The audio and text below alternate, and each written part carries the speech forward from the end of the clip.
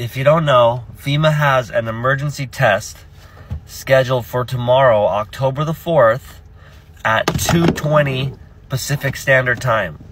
To everybody's phone, smartphone, TV, radio, anywhere you get those signals from the emergency alert system, emergency alert broadcasting system.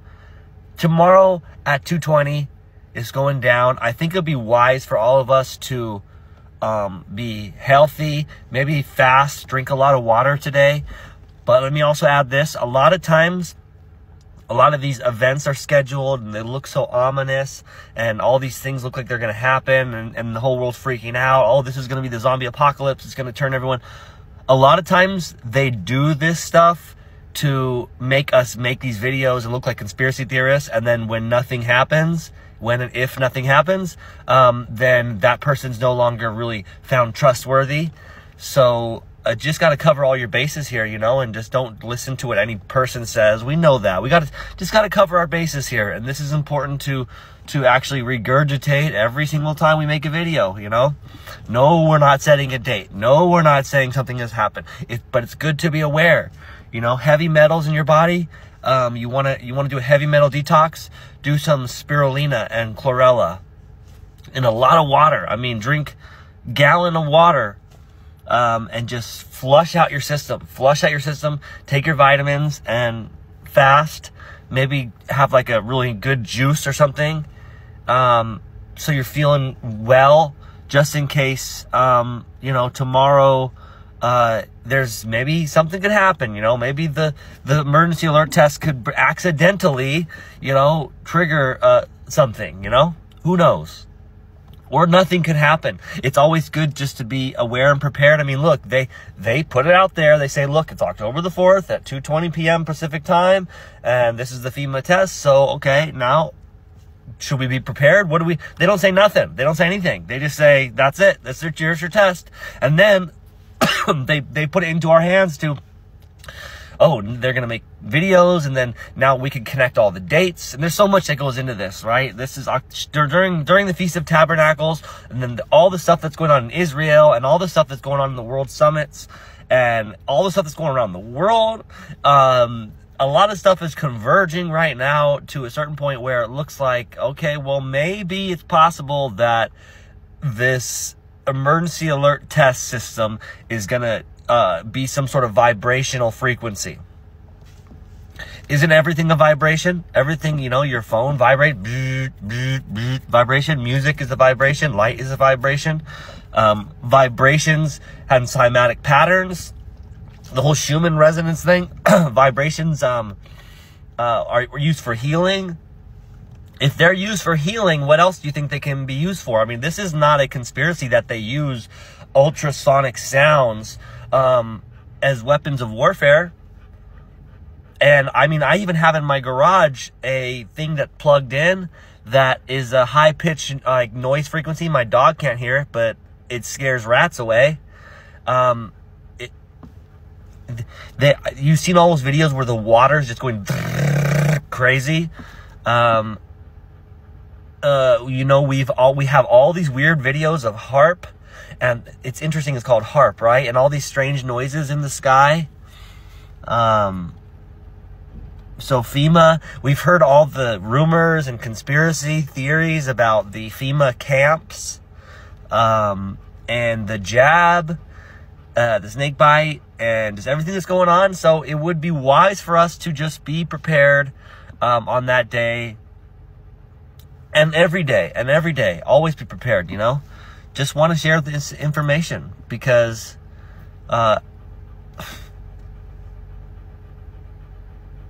I'm feeling tired, y'all. I'm feeling tired today and funky. I don't feel good. We had a death in the family recently, and I just think it'll be good for everyone just to be healthy and loving one another. And I'm a hypocrite. I'm not the healthiest person of all. I mean, I'm in construction. I'll go and get fast food or just junk food, but a lot of times I'll try my best to stay healthy. But I feel it when I'm just not feeling right, and I'm not feeling right. So I'm just going to go drink a lot of water, get some sunlight, go touch grass, literally touch grass. That always helps. Put my bare feet in grass, sunlight on my chest, drink a lot of water. Spirulina and chlorella really seems to help me. And a really good juice, full on gnarly juice. I get one that's called the Vampiro. They got it at the Latino market. Vampiro for like $4. You get this giant juice drink with beets, celery, carrots, kale, apples, orange juice, lime. It is so good, and you feel so good after. And then I put it over ice with honey. Ooh, and then you feel great. It's called the Vampiro. Because it's got beets in it. And then just be careful when you eat beets, because yes, everything will turn red afterwards. All right. So anyways, love one another. Be the example in the world. Set the example right. Be that change you want to see in the world. Love one another. Help bring other people into the fold. Make them want to come in to the fold. You know, there's people outside the fold looking in. We should go check them out on this show. Come on in here. It's great. You know, the 99, we're in here. Come on. Jesus went out for you. We're coming out for you too. You know, be that light, that shining example. All the things Jesus says. All the things Jesus says. Let's do it. All right? Love one another. And a correction, it says 2:20 Eastern time on the FEMA website for 30 minutes. Approximately 30 minutes. So with every phone that's within range of a cell tower, a participating cell tower, they say. With a backup testing date of October 11th. Interesting, there is a backup testing date. See, this kind of plays into what I was saying before about the, oh, look, nothing's going to happen. Oh, but what about the October 4th backup test date? And I'm like, what about, look over here too? Okay, come on, guys. We're spooky. We're spooky, spooky, spooky. We don't care. We're covered in blood of Christ. We're good. We just want to be ready. You know? Come, Lord Jesus, come. Come, Lord Jesus, come. What kind of world are we living in?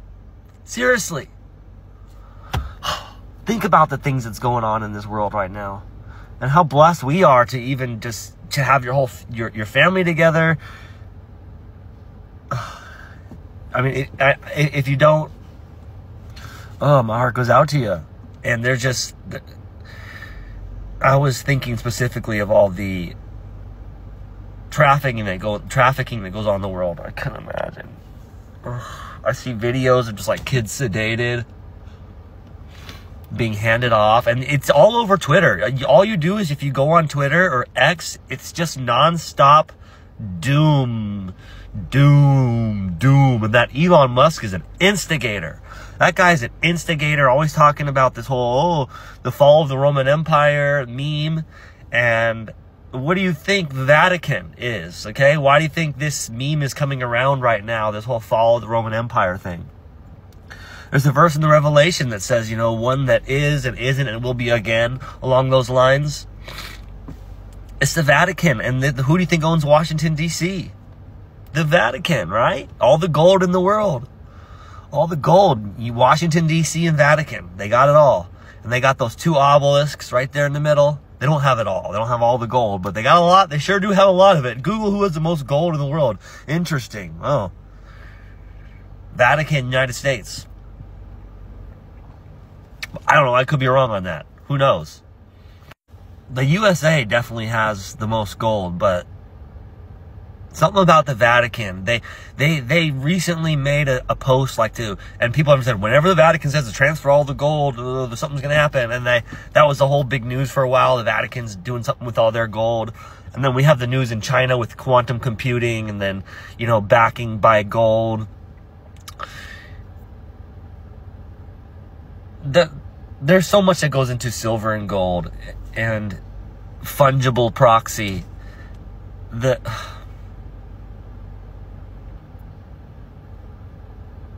What a world, huh? What a world. Walking around with money with symbols all over it. Faces of men who aren't Jesus Christ. Every month should be named after Jesus. Every day of the week should be named after Jesus.